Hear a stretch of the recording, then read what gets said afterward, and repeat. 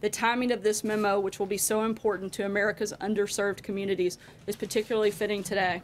September 25th is the 60th anniversary of the Little Rock Nine's first day of class at Central High School. A few weeks prior to their first day, Governor Orville Faubus called in the Arkansas National Guard to stand by as segregationists blocked the 9 black students from entering the all-white school. One of the 9 students, Elizabeth Eckford, recalled, and I quote, "They moved closer and closer. Somebody started yelling. I tried to see a friendly face somewhere in the crowd, someone who could maybe help. I looked into the face of an old woman, and it seemed like a kind face. But when I looked at her again, she spat on me."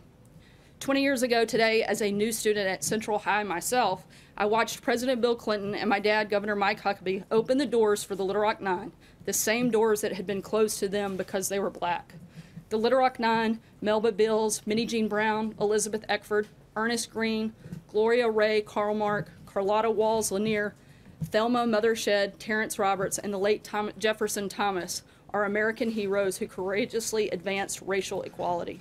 As President Trump has said, racism is evil. It has no place in our country. Today, Central High is one of the most racially diverse and high-achieving schools in Arkansas. This is a testimony to how far we've come in the last 60 years.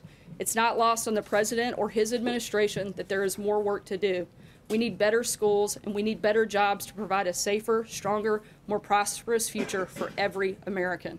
President Trump is working to make America great again for all of our citizens, and his actions continue to show just how committed he is. And with that, I'll take your questions.